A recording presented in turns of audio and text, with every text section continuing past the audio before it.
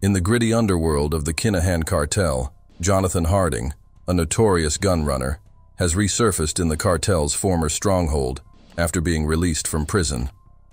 Our confrontation with the 52-year-old unfolded in a Crumlin estate, Dublin, on a Wednesday afternoon as he casually strolled a dog through the cartel's once dominant territory. This seasoned criminal, released from Mountjoy prison just before Christmas after serving extensive sentences for money laundering and weapons offenses, exhibited little joy when this newspaper approached him. The shadows of the criminal world seem to cling to Harding as he navigates the familiar but treacherous streets of the cartel's past. Pressed for a statement, Harding remained tight-lipped, responding with a firm, "No, no, no." Attempting to shield his identity, he hastily hid his face behind a piece of paper, swiftly evading line of sight by darting around a nearby corner. Throughout his prison stint, Harding's partner, Carol Davis, demonstrated unwavering loyalty by visiting him, despite having received a suspended sentence for her involvement in his money laundering operations. Surveillance captured these moments mere kilometers away from Liam Byrne's former residence in Raleigh Square, a property that has long fallen into the hands of the Criminal Assets Bureau, eventually being seized and recently sold. The echoes of the criminal empire's history linger in the air as we document the comings and goings in this shadowy realm. Currently detained at HMP Belmarsh in the UK, Liam Byrne awaits trial on 12 firearms charges. These charges are connected to a peculiar scheme involving sharing information about a weapons cache in exchange for a reduced sentence for Thomas Kavanagh, the leader of the Byrne organized crime gang. Jonathan Harding, a convicted drug dealer and close associate of cartel boss Liam Byrne, has a lengthy history of involvement in organized crime spanning 2 decades. His criminal record dates back to 2004, when he was sentenced to 6 years in prison for being caught with nearly $800,000 worth of heroin and cannabis. Harding earned the moniker Rocket Man after eluding charges related to the 2010 seizure of 2 loaded rocket launchers in one of the initial law enforcement operations against the Kinahan cartel.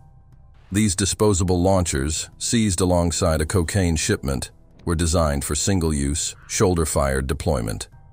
The cartel stored these weapons in a rented shed at the rear of an industrial block on the Clane Road in Longtown, Straffan, Co-Kildare. While he escaped prosecution in connection to the rocket launcher seizure, Harding's luck ran out when he was apprehended by the Gardaí while leaving a Kinahan armory at the Greenogue Business Park on January 24, 2017. This marked a significant event in the ongoing saga of criminal activities linked to the Kinahan cartel. Jonathan Harding and an accomplice drew the attention of Gardaí when they were spotted driving a Ford Transit van to an industrial unit. Following their departure from the unit in the same van, the duo made a stop at a Texaco service station where they were subsequently arrested.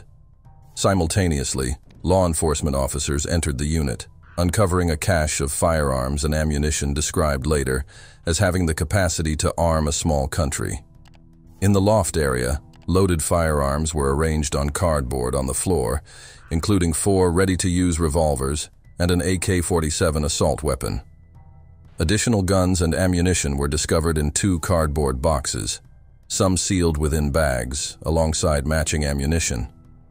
This seizure, taking place during the height of the Hutch-Kinahan feud, brought to light the previously unknown logistics manager of the cartel, Declan Brady. Brady, identified as the one overseeing and in overall charge of the weapons, was later sentenced to 11 years and 6 months, with the final year suspended. Jonathan Harding, having pleaded guilty to possessing 9 revolvers, 4 pistols, a submachine gun, an assault rifle, and various ammunition magazines as a result of the raid, was sentenced to 9 years in prison in 2018. This incident marked a significant blow to the operational capabilities of the Kinahan cartel during a turbulent period of gang conflict. A second individual, James Walsh, was handed a 9-year sentence for being in possession of weapons. Following the raid, Gardaí initiated a separate investigation into Jonathan Rocketman Harding's financial affairs. Over the span of 5 years, from 2012 to 2016, an amount exceeding $470,000 was deposited into 5 accounts held by Harding and his partner, Carol Davis, with withdrawals totaling over $422,000. Detective Sergeant Tom Anderson, from the Garda National Drugs and Organized Crime Bureau, revealed during the proceedings at the Special Criminal Court that although Harding identified as a self-employed mobile mechanic, he lacked limited company status or a registered trading name. Revenue figures exposed Harding's meager declarations of income, amounting to just $6,911 in 2014, $22,056 in 2015, and $34,659 in 2016. During the 3 interviews conducted with Harding, it was pointed out that $197,000 had traversed through Ms. Davis's accounts over the 5-year period.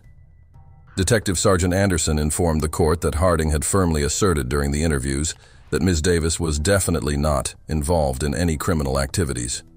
Ms. Davis, when questioned by Garda, stated that she had no suspicions regarding the accounts and remained unaware of the money's inflow and outflow. This financial investigation shed light on potential illicit financial activities linked to Jonathan Harding, raising further questions about the extent of his involvement in criminal enterprises beyond the weapons charges. Following a forensic analysis of the accounts, it was revealed that over $44,000 was expended solely on travel from 2014 to 2016, along with $40,000 allocated to a mobile home. Jonathan Harding's accounts reflected a $52,000 expenditure on travel, although Detective Sergeant Anderson indicated that Garda lacked the means to identify the individuals who utilized those flights. In total, 100 flights were purchased between 2014 and 2016 from all 5 accounts. Harding admitted guilt to 5 charges of converting, transferring, or handling property between January 1, 2012 and December 31, 2016 within EBS, Bank of Ireland, and AIB accounts, representing the proceeds of criminal activities.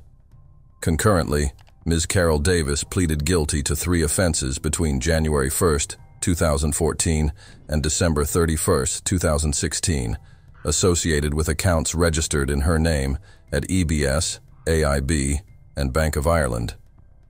The court was informed that Ms. Davis had no prior convictions and was not on the Garda radar before or after her arrest in 2018.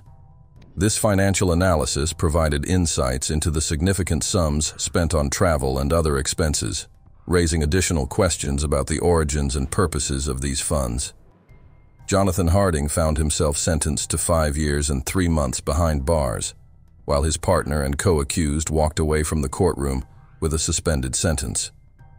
Harding's release from prison aligns with a trend of various influential cartel figures regaining their freedom over the past 18 months. Among them is Liam Brannigan, once considered the Kinahan cartel's 3rd-ranking operative in Dublin. We captured his release from Portloy's prison in November, having served a mere 6 years for his involvement in a murder plot. Originally handed an 8-year sentence, Brannigan was convicted of playing a central role in the ill-fated cartel conspiracy to assassinate Gary Hanley in 2017. Dean Howe, another conspirator and cartel enforcer, was released from Mountjoy Prison in December. Additionally, Graham the Wig Whelan, a senior Kinahan gang member, was photographed after his release from Mountjoy in December 2022. Whelan served 14 months for money laundering offenses, including the possession of a $28,000 watch. In conclusion, the criminal landscape, particularly associated with the Kinahan cartel, remains a dynamic and concerning phenomenon. The release of Jonathan "Rocketman" Harding, coupled with the freedom granted to other key cartel figures, underscores the challenges law enforcement faces in curbing organized crime. These individuals, once involved in intricate plots and heinous activities, are now back on the streets, raising questions about the effectiveness of sentencing and the broader criminal justice system. As these influential figures regain their liberty, the potential repercussions for public safety linger, emphasizing the ongoing struggle to address and mitigate the impact of organized crime networks.